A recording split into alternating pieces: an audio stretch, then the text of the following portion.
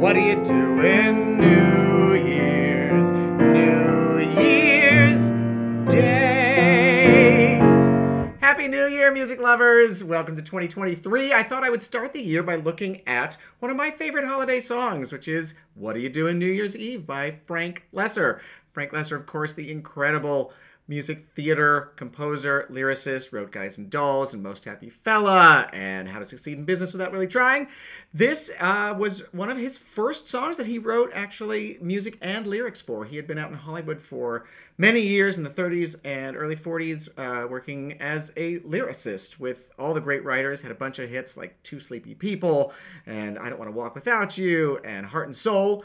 But this was one of the first songs he wrote music and lyrics for. It was a year before Where's Charlie, which was his first big Broadway show that he wrote music and lyrics for. That was actually, he was only supposed to write lyrics for that. George Abbott had come to him and Harold Arlen of Wizard of Oz fame, of course, and asked them to write the score together. Harold Arlen had to pull out because his house burned down / was burned down by his wife, brother-in-law. Harold Arlen had a messy life. He could not catch a break. Anyway, he pulled out, and then Frank Loesser came in to write both music and lyrics.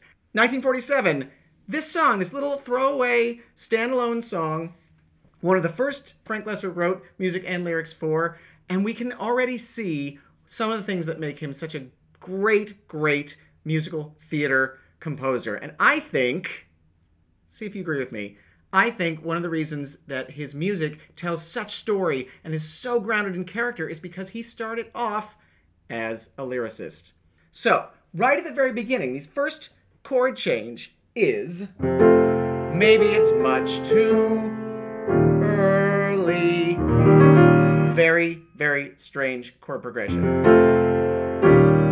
We're in F major. This is 1 in F major, and we go down to an E flat 9, E flat dominant 9. E flat major has nothing to do with F major. There's no E flat in F major. We have left the key. It is a non-diatonic chord, we call it. Why? Why would he start his song with this very strange chord progression? I think this is a character who is taking a risk. He's leaving his comfort zone. He's going someplace new to ask something that's a little scary, but it also has this great kind of apologetic flavor to it, this descending whole step from F to E flat. It's kind of like, sorry to bother you. I know you're probably busy, and I don't really stand a chance, but I'm going to go ahead and take a risk and leave my comfort zone. I'm going to leave my home key and try anyway. However, let's take a look at what the melody is doing, because the harmony definitely is leaving. Melody, except for this little chromatic neighbor note, maybe it's much too early in the game. Diatonic. He didn't need to choose weird chords for this. He could have done this very easily with just 1, 4, 5. Maybe it's much too early in the game. Would have been absolutely fine. A lesser composer. See what I did there? A lesser composer would have done just that. No, Frank Loesser. So much story right there.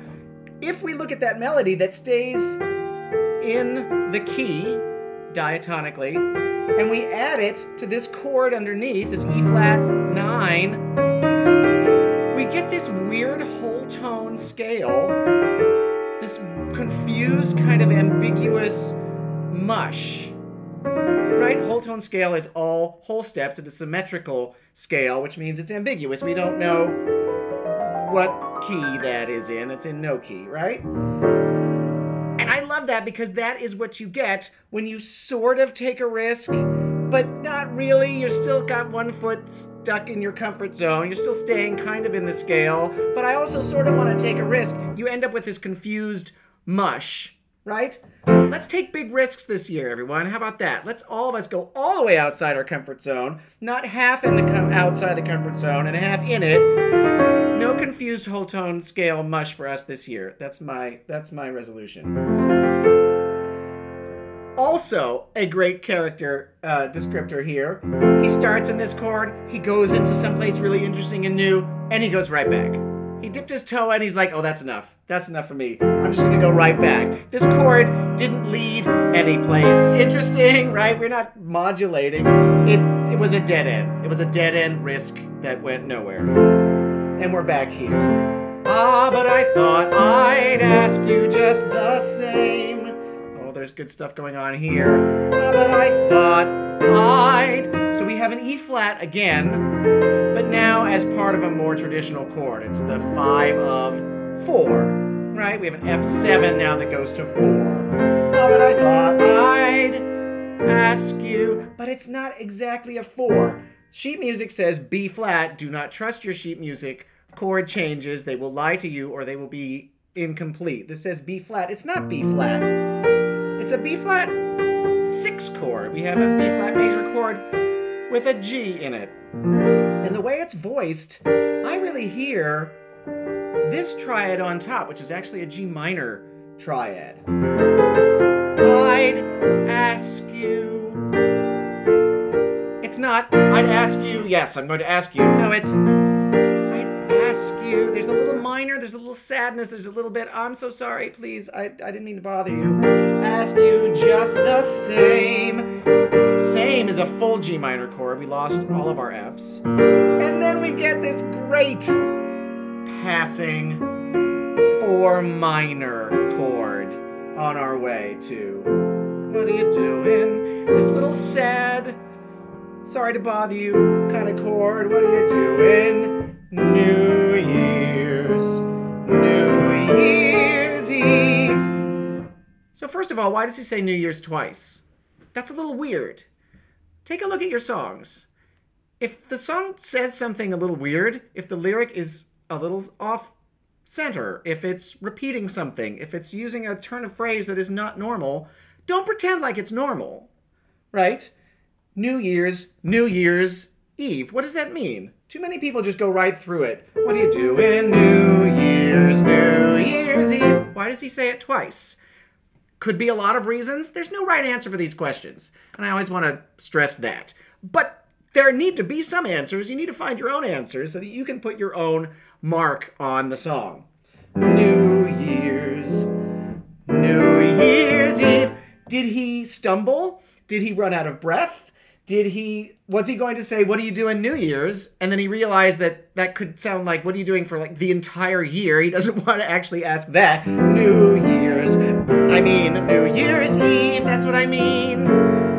Another great evaded cadence here. New Year's Eve.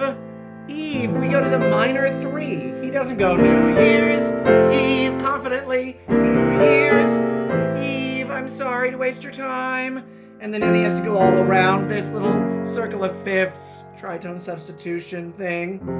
And we go back into the second section, which has the same chord, second A section. Wonder whose arms will hold you good and tight. Probably not mine. That's what this chord is saying to me. When it's exactly 12 o'clock that night, I'm gonna be alone. Minor chord. Welcoming in the new year, New Year's Eve. And we think we've actually come to a statement, to a real cadence, and immediately, Eve. He pulls the rug out from under this poor guy. Here's Eve. And it becomes this dissonant chord. He can't even finish a thought before he's already second-guessing himself, sabotaging himself. And we're into the bridge, which is in our minor 3, which we heard earlier, right? New Year's Eve at the end of the first A section. Well, the whole bridge now starts in this minor, sad place. Maybe I'm crazy to suppose. This descending bass line is also kind of sad sack, sorry. Maybe I'm crazy to suppose. Sadness. I'd ever be the one you chose. There's a little more hope there, though. It's a little more hopeful. Chose. But then right back to the sad again. Out of 1,000 invitations. little more hope here. Just going around the circle of fifths. And we're back to our A section with the same sad chords. Ah, but in case I stand one little chance, just a little chance. Can't just say in case I stand a chance. No, it's just a little chance. Here comes the jackpot question in advance. The jackpot question. That is my favorite phrase in this whole song. It's so great. Frank Loesser has such a fabulous feel for colloquialisms of the day. I don't actually know whether jackpot question was a phrase or he just sort of put those two words together. We know exactly what it means. The jackpot question in advance. It's probably no. What do you do in New Year's? New Year's. And again, we get through this dissonant chord, and we end up here with a little question mark. Asking questions in songs can be hard, especially when they end going down like this. New Year's Eve. It does give a sense of sort of deflation, that he knows the answer is going to be no. But these passing dissonances in the middle, they would allow you to make it a little bit more of a question, I feel like. New Year's Eve. Just knowing that that passing dissonance is in there gives you a little bit of way to ask that question. Ask questions of your music. That is the whole goal that I have for this year, is to show people how you can ask questions and come up with your own answers. Because they're all there. There's answers right there in the score, and they can be your personal answers. They're not right and wrong. There's no right way to do a song. Don't think like that. But have your own answers. Know what questions to ask, know where to look, and come up with your own answers. And let the music inspire your storytelling. Thanks. Don't forget to subscribe, hit like, all those things. Spread the word. Happy New Year.